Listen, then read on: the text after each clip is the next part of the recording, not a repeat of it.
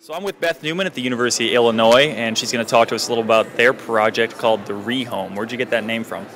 Well, the concept for our project is a disaster relief home. So we went with the name Rehome, sort of to go along with the idea of, reuniting a town that might have been struck by a natural disaster. Okay, and it looks like we have basically two rectangular structures that are kind of joined in the middle. How does that all? Is that for transport, or how does that work? Exactly. So we divided our house into two modules for easy transport.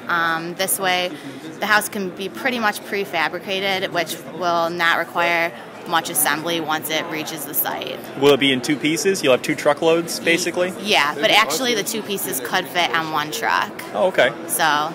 Okay, now tell us, what square footage are we at here? The exterior square footage is about 985 square feet. Okay. Interior about 780.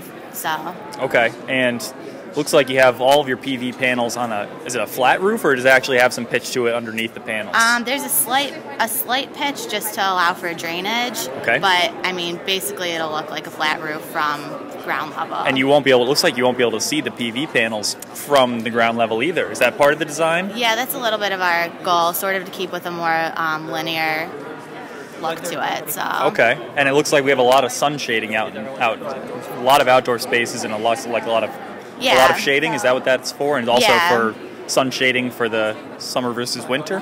Exactly. So we wanted to have a lot of shading on the east and west sides, and then also the canopy in the front to allow for some sunlight in the winter, but to shade in the summer. So great. And what do you expect? Do you expect you'll be able to stick in under the $250,000? Yeah, that's a big goal of ours. So right now we're thinking we're at about maybe 200,000, but okay.